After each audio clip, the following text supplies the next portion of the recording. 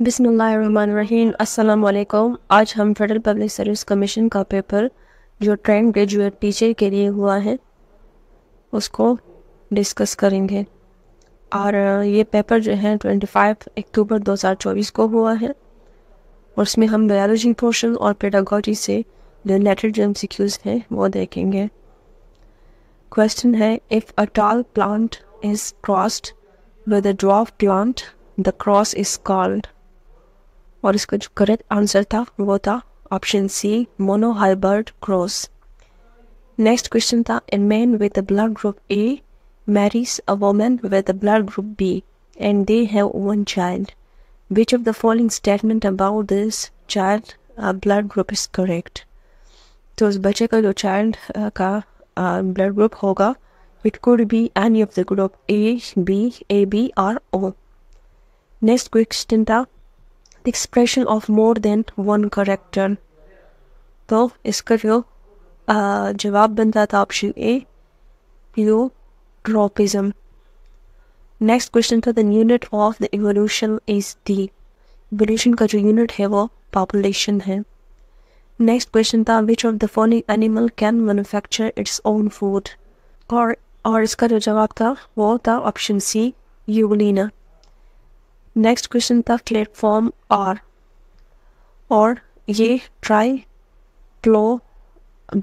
है, ट्राइप्लोब्लास्टिक option C.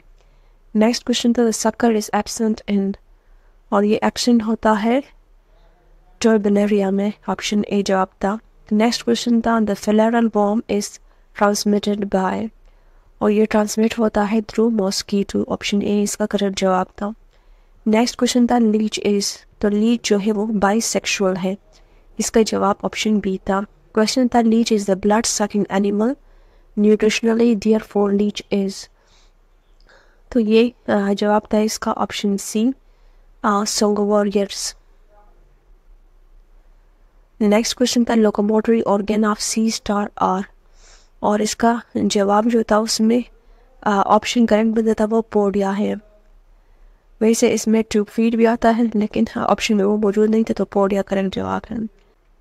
Next question था, इन सेफलोकॉर्डेट्स gill slits open into, और जवाब था इसका option A, atrium. Next question, the post Anal tell is present in, और ये प्रेजेंट होता है सेफलोकॉर्डेटा में। नेक्स्ट क्वेश्चन था, the teeth in the frog are meant for, और ये होता है preventing the prey from slipping out, option C.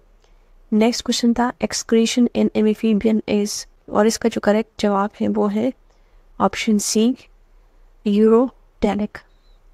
Next question था, largest oesophagus is found in, और ये जिराफ में मौजूद होता है, इसका जवाब ऑप्शन सी था। नेक्स्ट क्वेश्चन था, invertebrates taste buds are present on, और इसका जो जवाब था इसमें सब में टेस्ट बर्ड्स मौजूद होते हैं, पैलेट्स, टंग एंड फेरिंग्स, तो ऑल ऑफ दिस इसका जवाब था। नेक्स्ट पोर्शन जो था वो प्रोफेशनल पार्ट था। इसमें सब जो क्वेश्चन है वो ये है, who is considered the father of modern educational psychology, और जवाब था इसका एडवर्ड टोरेंडिक।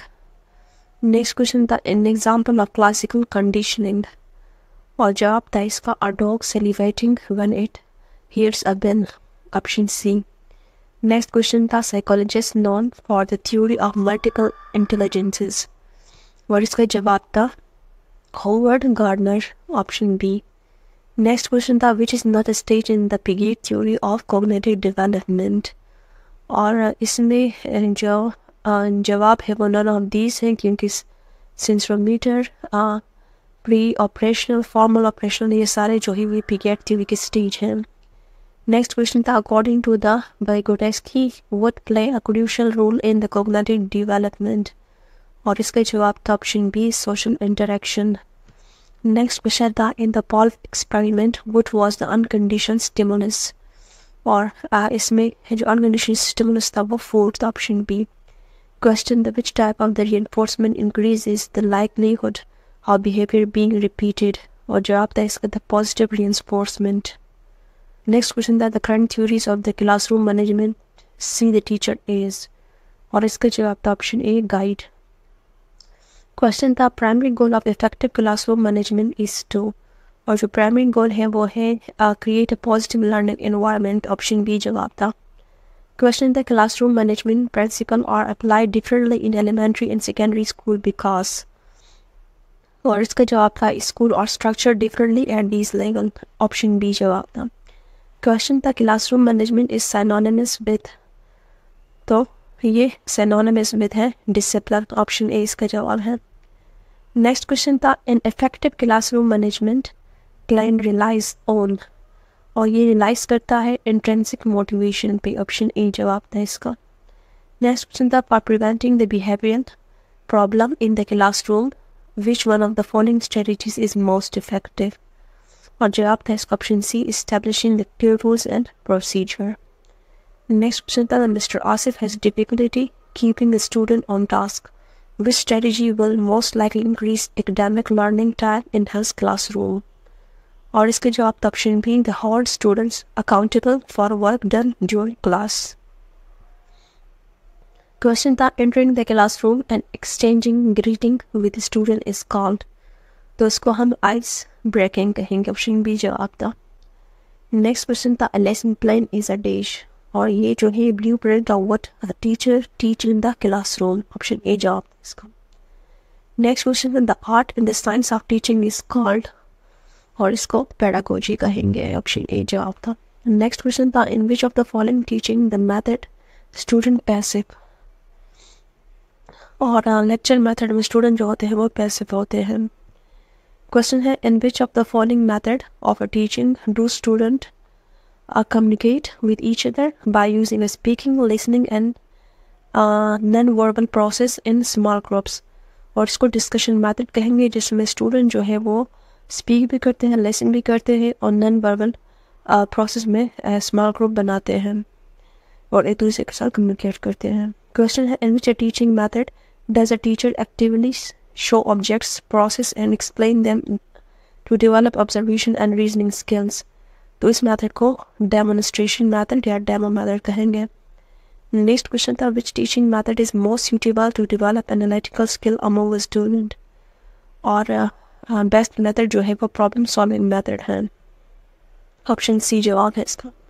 नेक्स्ट क्वेश्चन था among the following which can not be part of the continuance and the comprehensive evaluation, और इसमें इसका जो जवाब है वो नन ऑफ दीज हो, क्योंकि इसमें एक भी जो है वो सूटेबल ऑप्शन नहीं है। नेक्स्ट क्वेश्चन था which type of evaluation is apply to know student learning pace, और इसका जो करेक्ट जवाब है वो है फॉर्मेटिव। नेक्स्ट क्वेश्चन था to identify educational weakness which type of achievement test is essential, तो इसके लिए जो एसेंशियल है वो है रीडिंग डिसेबिलिटी, ऑप्शन सी जवाब है इसका। नेक्स्ट क्वेश्चन था to access achievement at the end of course, तो इसको हम सोमैटिक इवैल्यूएशन कहेंगे जो एंड ऑफ कोर्स पे अचीव होती है। नेक्स्ट क्वेश्चन था which is a different form of characteristic of the good taste, और इसका जो जवाब बनता था वो था ऑप्शन सी एप्टीट्यूड। क्वेश्चन था द असेसमेंट डन ड्यूरिंग और before instruction is known as, जो ड्यूरिंग और बिफोर होती है उसको फॉर्मेटिव असेसमेंट कहेंगे। नेक्स्ट क्वेश्चन था विच assessment type is not related to the teaching learning process, और इसका जवाब है क्लिनिकल है, वो इसका ऑप्शन बनता था। Next question is the process that bring a favorable changes for the learner education and assist in selecting subject, और इसका जवाब था educational guidance।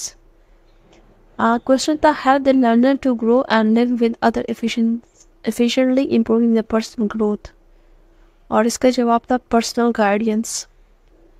Question था the guidance in the counseling program intended to help a learner understand themselves, और इसका जवाब था psychological foundations of guardians. Next question the guardians and the counselling programme help young people solve problem and lead a better lives reflecting, और इसका जवाब था socio cultural foundation of the guardians, option B. Question था integrated organised and the creative process applicable to all sphere of life, और इसका जवाब था option A guardians.